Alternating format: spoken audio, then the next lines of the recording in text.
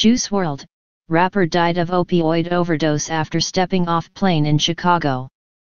Medical examiners have confirmed how rapper Juice WRLD, 21, died after suffering convulsions at an airport in Chicago. Rapper Juice WRLD, who died shortly after getting off a private jet in Chicago, suffered an accidental overdose of opioid painkillers, officials have confirmed. The young performer, real name Jarad Anthony Higgins, fell ill at the city's Midway airport following a flight from LA on December 8, and died in hospital shortly afterwards. He had celebrated his 21st birthday just days earlier.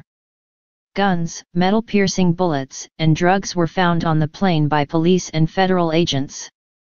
Higgins did wake up after suffering convulsions at the airport, after being treated with Narcan, a medication to block the effects of opioids. However, he remained incoherent and was rushed to Advocate Christ Medical Center in Oak Lawn, where he was pronounced dead. Now, the Cook County Medical Examiner's Office has confirmed the cause and manner of the rapper's death. Higgins died as a result of oxycodone and codeine toxicity, the office said in a statement. The manner of death is accident.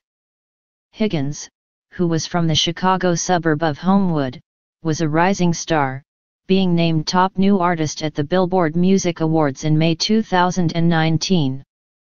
Earlier this week, a surprise album released by Eminem, Music to Be Murdered By, featured Godzilla, a collaboration with Juice WRLD recorded before his death. In December, the rapper's mother Carmela Wallace said she hoped the tragedy would help raise awareness of addiction. Addiction knows no boundaries and its impact goes way beyond the person fighting it, she said in a statement to U.S. entertainment site TMZ. Jarad was a son, brother, grandson, friend, and so much more to so many people who wanted more than anything to see him defeat addiction. We hope the conversations he started in his music and his legacy will help others win their battles, as that is what he wanted more than anything.